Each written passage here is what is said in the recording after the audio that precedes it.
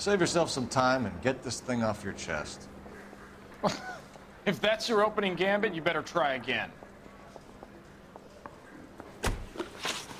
Matthew Ryan, Augenblau, Alter 26, Haare braun, männlich, Instaheat, Gasinstallateur und ein Anarchist, wie wir wissen. Anarchistische Literatur. So you want to change the world, Ryan? Yes, I do. So does every reasonable person. And you're doing your part? Yes, I am. Does that include sabotaging water heaters to destroy a company? I have no idea what you're talking about. Na, mein Freund, lieber Ryan, das glaube ich dir aber nicht ganz. Das ist gelogen. Wir haben nämlich diese Flugblätter bei dir gefunden und so. This is industrial sabotage, Ryan. It's all part of your campaign. You're delusional, detective. What campaign? Ja, was ist mit deinen Flugblättern hier? Your locker is full of pamphlets. Clemens told us how you were always foisting them on people. Sure. I spread the pamphlets. A guy has to do something. Insta-heat heaters break down every day.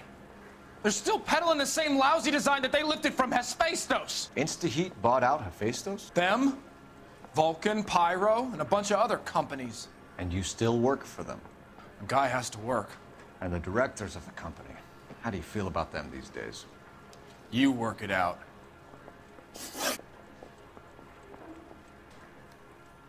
Instaheat Modell 70.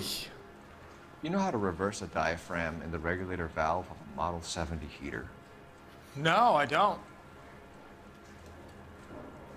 Ja, jetzt bin ich mal sehr gespannt. Jetzt müssen wir noch mal kurz auf unsere Instaheat Modell 70. Die Beweise, gasbetriebener Wasserboiler mit Glaseinfassung. Also ich denke, er lügt wieder mal, weil das weiß ja so gut wie jeder. Reglerventil.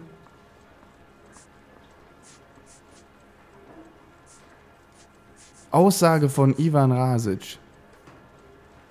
Sagt aus, dass es einfach ist, den Gasdruckregler zu manipulieren. Ja, komm, das nehmen wir. Lüge. If you know enough to do your job, you know enough to do that repair. You're lying, Ryan. And how do you think you can prove that? Naja, dein Boss hat uns erzählt, dass es total einfach wäre. Wo ist es jetzt hier? Aussage von Ivan Rasic. Your boss at Instaheat said that you've all been trained to do it. It's a common repair. Are you calling him a liar? Okay, so I know how it's done. But what would be the point? You'd just end up with a gas leak and then a small fire when you turn the pilot back on. And if you didn't reset the pilot and the gas spread, what was the cause of the fire in your own home, Ryan? I won't tell you. Suburban Wohnbauförderung. Will er uns nicht Can erzählen. you tell me about the Suburban Redevelopment Fund? Nothing? Ach komm, Ryan. Du lügst doch. Du lügst doch hier nur. Aber vielleicht habe ich dafür keinen Beweis, deswegen zweifle ich an. I think Suburban is a front for your anarchist buddies. They're arranging for people to be out of town while you burn their houses down. Suburban? What's that got to do with me? That's Farley's bilk. He's the one with the cozy agreement with those fascists. Vorstrafe wegen Mordversuchs. You have a history of violence. I have no such thing. Naja, das wissen wir ja schon über deine... Du hast ja eine Polizeiakte voller übler Taten. Deswegen lügt er. And how exactly are you gonna prove that? Wir sind bei der Polizei, du Vollidiot. Mensch, Mensch, Mensch. Da ist es, seine Polizeiakte. You were charged with attempted murder, Ryan. It was a court case. No criminal liability was the verdict. They said that they couldn't have known that the faulty heater installation would cause a fire. All I know is I lost my whole family. And the company that was responsible got away with it. What would you do? Which company? Hephaestus Water Heater Company. Ich verlasse jetzt mal das Verhör und wir... That's it for the moment, Ryan. So I can go? Sure. As soon as your red friends storm the building and carry out, you'll keep your seat until we decide how long to lock you up for, knucklehead. Ja, wir lassen ihn erstmal da sitzen. Wir unterhalten uns jetzt erstmal mit dem Hauptverdächtigen Worley. I think Ryan is our man. But procedure says we eliminate all of the suspects. Let's speak to Varley. Ja, ich denke, er Worley ist es. Wegen Instaheat und so und den ganzen Geldgeber, die Suburban Wohngemeinschaft. Das ist doch verdächtig. We have Matthew Ryan in custody, Varley. I think all we need to do is ask him about this and he'll rat you out. Fuck Ryan, that pinko bastard. Reginald Worley. Augenblau, Alter 28 Jahre, Haare braun, männlich, Instaheat, Gasinstallateur, Arbeit am Sawyer-Haus. Have you ever worked on a place on Rosewood Avenue? Family by the name of Sawyer? Maybe. I'm from out of town. I go where they send me. I don't do a lot of repairs, though. I'm flat out on new installations. Ach komm, du lügst doch wie gedruckt. Wir wissen, dass du den Boiler gewartet hast. Why are you lying to me, Varley? If Suburban wants their new installations completed, why are you bothering with wrecks like the Sawyer house? So I'm lying just because I can't remember if I was there or not? How can you prove that I was? Boiler von Ryan gewartet. Nee, Boiler von Worley gewartet. Müsste doch auch hier drin sein. Da, Boiler von Worley gewartet. Weil der von Ryan gewartet, die wurden beide gewartet, aber jetzt beim Sawyer Hausbrand geht es ja um den Boiler, den Worley gewartet hat. Reginald. Your name is on the inside door of their water heater. Okay. You got me there. Suburban, yeah, they wanted that guy out. Sawyer kept complaining about not being able to get his heater service, so they threw in a free service as a sweetener. I think he played him though, because he still wouldn't sell. Suburban Wohnbauförderung. Also hat er, Reginald Worley, hat diese Installation scheinbar manipuliert, so wie es aussieht. Er war auf jeden Fall da, um das Teil zu checken und ich denke, er hat es auch manipuliert. Word is, you're in the pocket of some property developer? Never. I got principles.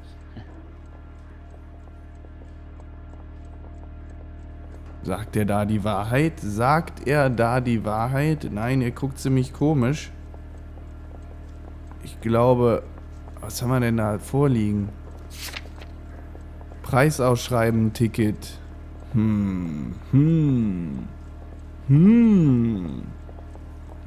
Vielleicht die Aussage von Matthew Ryan können wir da anwenden. Bei der Lüge. How did Suburban put the squeeze on you? Did they find out about your record? There's no way you can link me to Suburban. You're wasting your time. So, da unten jetzt die Aussage. Ah, verklickt. What'd I tell you? This is stupid. Now, when am I going to be able to get out of here? Ah, da habe ich mich aus Versehen verklickt. Naja, Instaheat Modell 70. What would reversing the diaphragm of an Instaheat Model 70 do? Yeah, I made that mistake before. You get a big bang when you turn the pilot back on. So you didn't deliberately sabotage the water heater at the Sawyer house? No, I did not. You out of your mind? Der Bursche lügt natürlich. Auf jeden Fall, ohne Frage. Und jetzt können wir ihn wirklich diese Moskitospiralen, die ich eben fälschlicherweise angeklickt habe, unter die Nase reiben, denke ich. I don't believe you, Varley. I think Suburban wants homeowners who don't want to sell out of the way. I think you're out of your mind. Where is the evidence that I have done anything to contribute to this fire? Huh? Naja, diese Moskitospiralen schon wieder hier. Arsonists use cigarettes and mosquito coils as time delay fuses. We found an open box of mosquito coils in your locker. Whoa, hang on! Those things, they belong to Ryan, all right? He asked me to hold them because his locker's full of stupid pamphlets. I thought he used them for camping. Also, liebe Spürnasen da draußen, wir können jetzt entscheiden, wen wir einknasten. Ich denke, ich werde... Ist es Worley oder ist es Ryan? Ich weiß es nicht. Ich weiß es nicht. So what happens? You're either going back to Detroit to face a murder rap, or you're staying here to answer for these arsons. Yeah, I'm thinking of moving up to a 45. Wenn nur eine verdächtige Person beschuldigt wird, der Fall abgeschlossen. Ist es Worley? Ist es Ryan? Ich weiß es nicht genau. Eigentlich ist es fast schon zu offensichtlich, dass es Worley sein soll. Und er meint, die Sachen gehören zu Ryan. Vielleicht können wir uns nochmal mit Ryan unterhalten. Did you read about the woman who stabbed her husband and pushed him in front of the car? That's the cop that called. Nein, wir können ihn nur noch beschuldigen. Oh, liebe Freunde, ich werde Ryan oder Worley in den Knast setzen. Ich weiß es nicht, ich weiß es nicht. Ich glaube Worley. Ich glaube Worley. Obwohl Ryan natürlich der Anarchist ist und der auch schon was mit Feuerbränden und Co. zu tun hatte. Ist das heikel hier? Das ist wirklich sehr schwer, jetzt diese Entscheidung zu fällen. Ich glaube, wir nehmen doch Ryan. So, 50-50 Chance. Matthew Ryan, I'm charging you with committing a series of arsons and for the murders of Hank Sawyer, Edwina Sawyer, Henry Sawyer, and Jessica Sawyer. You're putting an innocent man away here. You hear me? I didn't set any fires. I didn't kill that family. Ich glaube dir nicht, Ryan. Aber Worley habe ich auch nicht ganz geglaubt. Alle sehr verdächtig. What you did to your wife and kids was un-American. My wife threw me out. Did I ask for your opinion? You're here to listen to mine. What I was going to say, before I was interrupted, was you did a good job on the Stephen Sawyer case. We don't often get results in arson, so well done. What about me? Do I get a little stamp on my hand or a lollipop or something? What you get is another case. A bad one, unfortunately.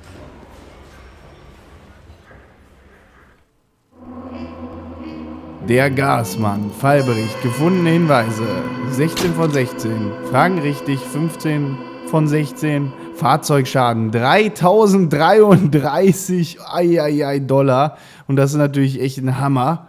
Verletzungen $0. Sachschaden $50. Der Fahrzeugschaden ist natürlich auch darauf zurückzuführen, dass wir da mit dem Feuerwehrwagen durch die Gegend gedüst sind und so einiges umgeschreddert haben, weil der ja kaum eine richtige Bremswirkung hatte. Matthew Ryan wird mit 4 Mordanklagen am Hals vor das Schwurgericht treten. Ich denke, das war ein erfolgreicher Fall und wir schauen uns dann bald wieder den nächsten Fall an. Das wird ein richtiges Abenteuer. Ich bin sehr gespannt, was uns da noch erwartet hier in Los Angeles.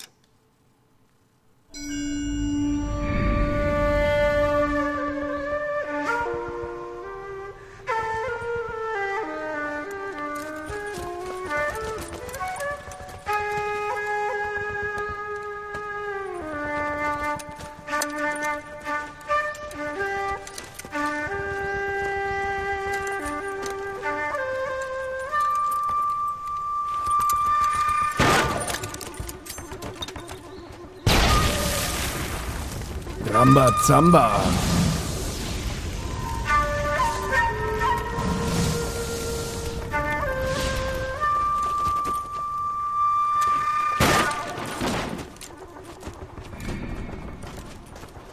You're 2 blocks behind 1st and 2nd.